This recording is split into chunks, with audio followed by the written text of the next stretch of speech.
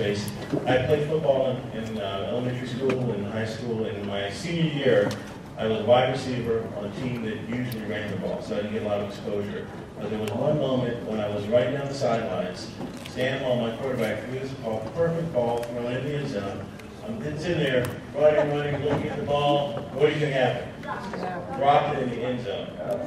Unbeknownst to me, there was a college scout from the University of Richmond in the stands looking to see if I could play football in college. My football coach, Jimmy Green, believed in me.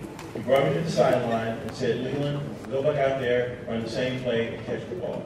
This time, I lined up, sitting there praying, Lord, please let me catch the ball. Run down the sideline, this time, stand for the exact same pass, exact same place, I catch the ball. This college scout, everyone screaming and yelling, woo, Leland, can't catch the ball. This scout, who was walking out of the stands, turns back around and hears the crowd screaming and sees me in the end zone with the ball.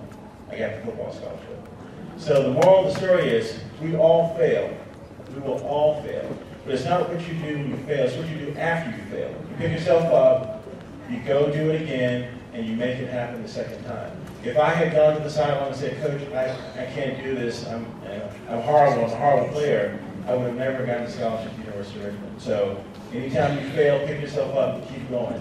I had an opportunity to play in the NFL for just a little while before I pulled a hamstring muscle, but I had a backup plan, which was education. So all of you in here, if you want to be ball players, musicians, rappers, artists, whatever you want to be, go for it. But make sure that you have your education. Don't get C's, don't get D's, get B's, get A's, get everything you need to do whatever you want to do, and whatever you dream you can do because you believe in yourself.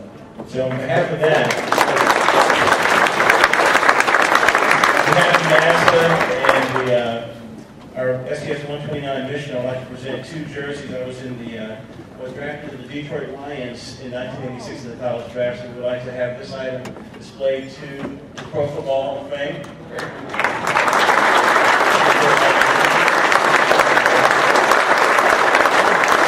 Need some help. So George and our Vice President is going to help with these exhibits. Okay. And then also in the Dallas Cowboys training camp.